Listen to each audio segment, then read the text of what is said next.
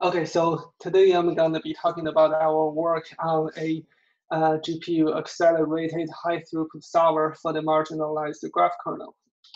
So this talk will be divided into two parts.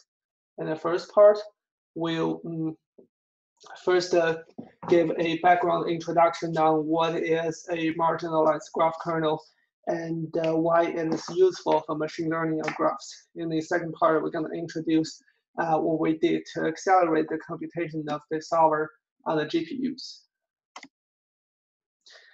So right now, within the DOE, there's a strong trend of applying machine learning and artificial intelligence to enhance our capability in carrying out scientific research. And to this end, we've had a few success stories.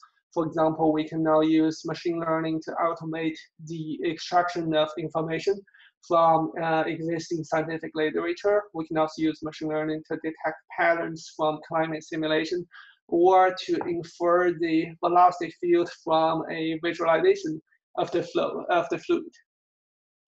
But these are all machine learning results that are carried on a regular grid or mesh or a sequence. Well, in the real world, many scientific data that we're interested in are actually data that cannot fit into that form. These are data that are actually have maybe a largely varying size, or the data might actually have a non-sequential relationship, or they might have a mixture of continuous and discrete degrees of freedoms. So the existing approach for dealing with those kind of data in machine learning is to first use a fingerprint algorithm to convert those data into feature vectors, or maybe to convert those data into an image and then feed those into the existing machine learning pipeline.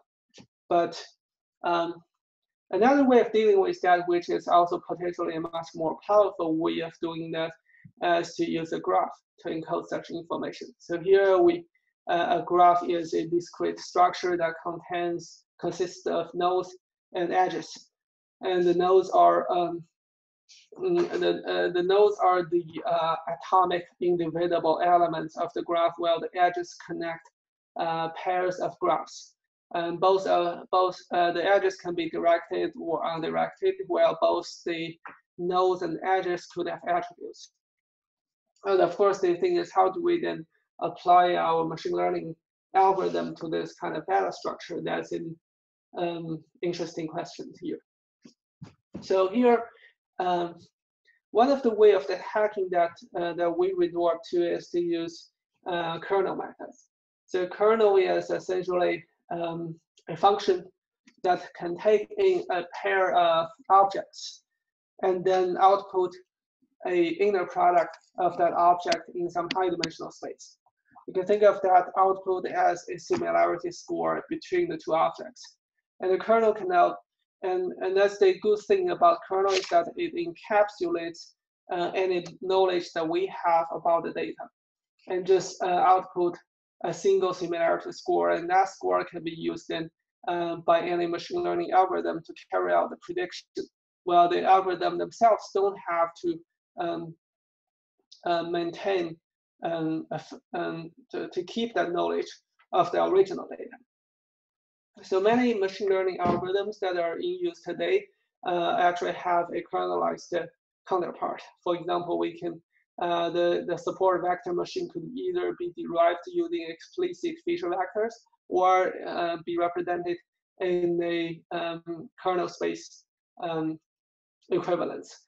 And the same thing also applies to things like ridge regression, principal component analysis, different kinds of clustering algorithms, or random projection or random featureization schemes.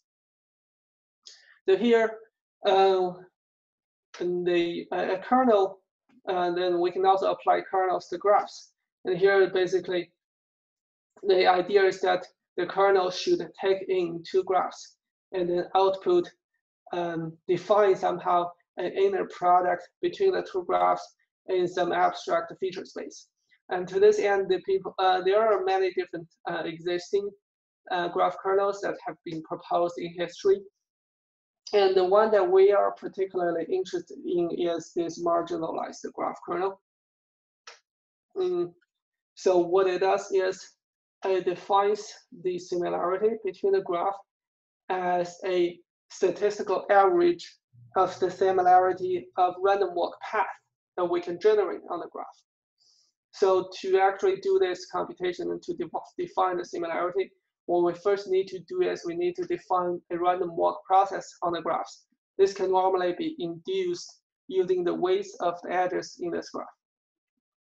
And then what we do is once we have the random walk process, we can start sampling the random walk path that we can generate on the graph and store them as a library and compare them.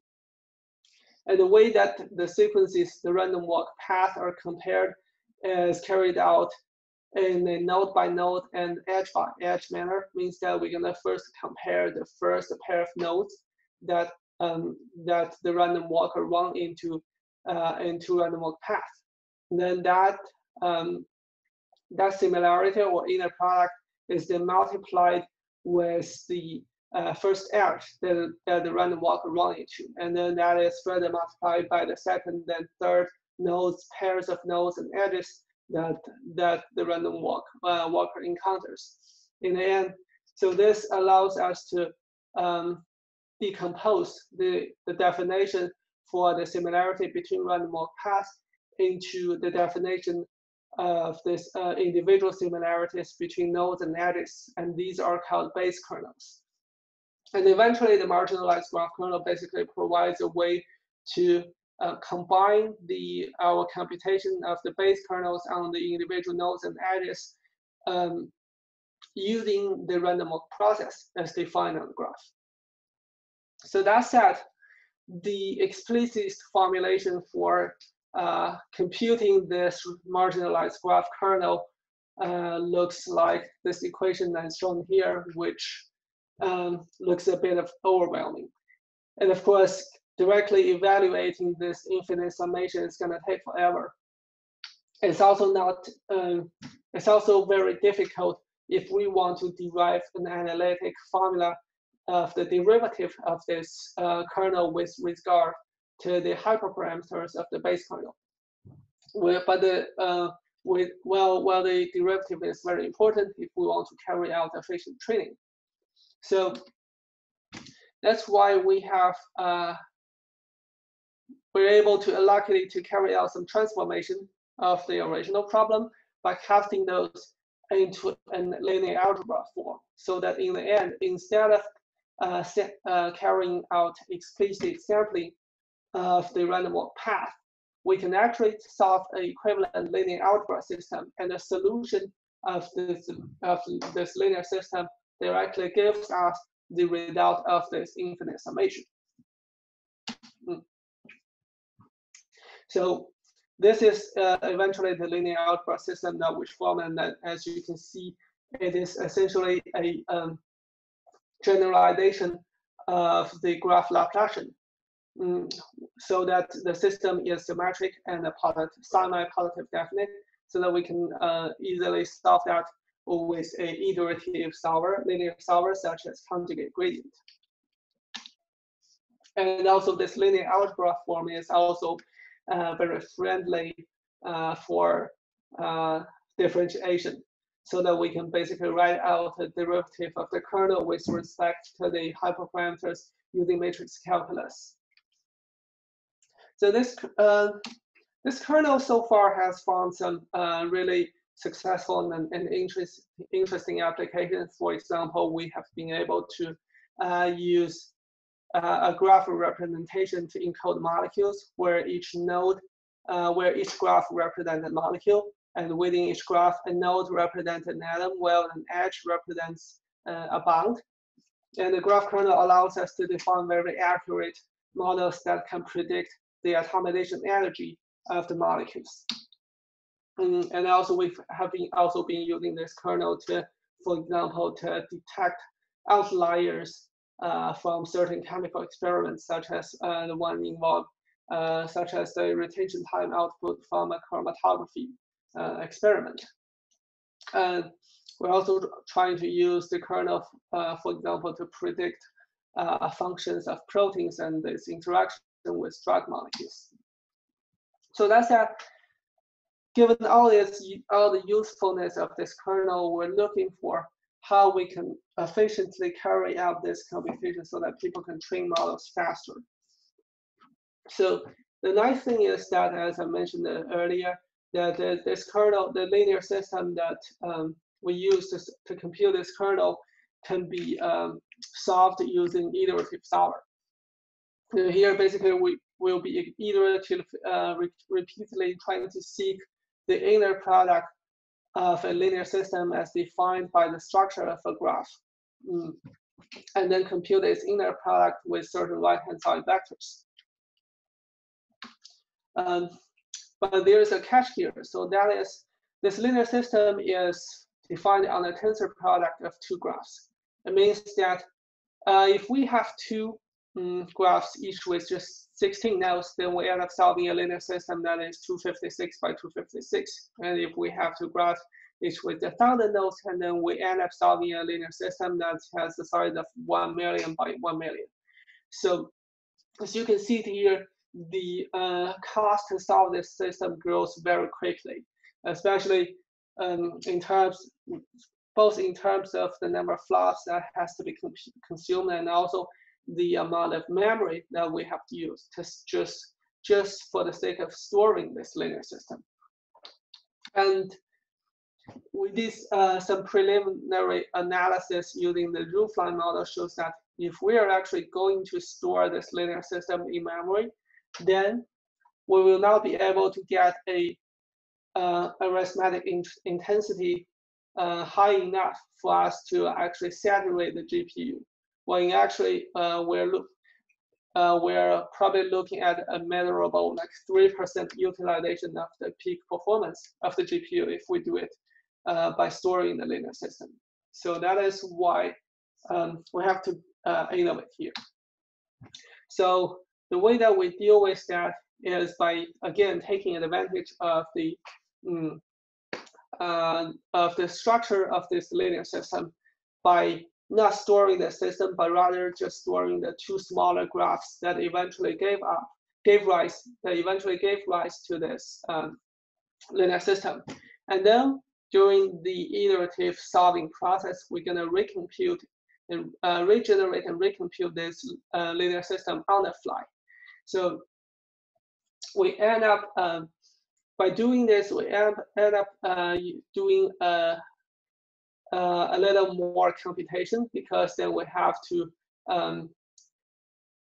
use the kernel, use the edge and node kernels to which cost quite a few flops to regenerate the elements of this composite matrix. But the good thing is that now we only have to load each of the smaller graph by a couple of times instead of the bigger matrix. And the way we do that is to divide this, each individual graph into smaller pieces called tiles. So here in our specific solver, we set the tile size to be 8. And then we're going to have a double loop where we're going to loop over tiles from each of the graph, and then combine them to form 64 by 64 submatrices of the big canonical product system, and then multiply them on the fly with the right-hand side vector, and then store the result into the output vector. While the big matrix is never explicitly stored into the global memory. So by doing this, we're able to significantly speed up the matrix vector multiplication process. As you can see here, if we're gonna be storing the matrix in explicit form, we're gonna spend probably an order of magnitude more time than if we were actually doing this computation on the fly. So in addition to that, we also take advantage of the fact that most of the graphs that we use in the real world applications are actually sparse, so that we don't actually have to store or compute the 0 elements of the matrix. So here we use a 2-level two-level formats to store the graphs. So in the first level, we discard any 8x8 tiles that is completely empty. And then within each of the non-empty tiles, we store only the non-zero elements plus a bit vector that contains the sparsity pattern of the tile. But of course, this condensed representation of the tile can be packed and unpacked very efficiently on the GPU. And of course, to maximize the performance of the solver when using this sparse format, we have to basically dynamically choose between different code paths when we're dealing with tiles of different sparsity. And then in addition to that, we also try to use a graph reordering algorithm to minimize the number of tiles that are occupied. So basically, we're trying to condense but we're trying to reorder the graph or its corresponding matrix by condensing those non-zero elements into as few number of tiles as possible. And to this end, we have tried a bunch of different algorithms, and turns out there's partition-based reordering algorithm, which basically try to minimize the connections try to minimize the connections between across tiles using hypergraph partition works the best. So by putting things together, we get a GPU solver that is really fast. So we compare this to existing solvers out there which are considered the state of the art. So one is called Graph Kernel. One is called the Graph Kernels, which is written in C++ but have a Python front end. The other one is called Graco, which is written in Python, which is an accelerated version of Python.